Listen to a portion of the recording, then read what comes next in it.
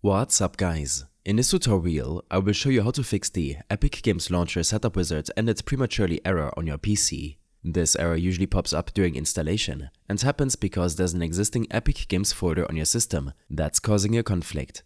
The solution is to locate and delete that folder before trying the installation again. First, search for this PC in your start menu and hit enter.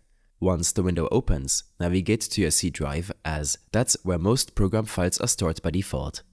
Next, open the folder called Program Files x86. Here, look for a folder named Epic Games. To make it easier, you can click once inside the folder and press E on your keyboard. This will jump to folders starting with that letter. If you find a folder named Epic Games, right-click on it and select Delete. Now, go back to the main C drive and open the folder called Program Files. Repeat the same steps. Look for the Epic Games folder and if it's there, delete it. Not all users will have the folder in both locations. If you only find it in one of them, that's totally fine. You only need to delete the folder where it exists. If it's not present in a second folder, there's no need to worry or repeat the process. After deleting the Epic Games folder, restart your PC. This step ensures that any background processes or file logs related to the old installation are cleared.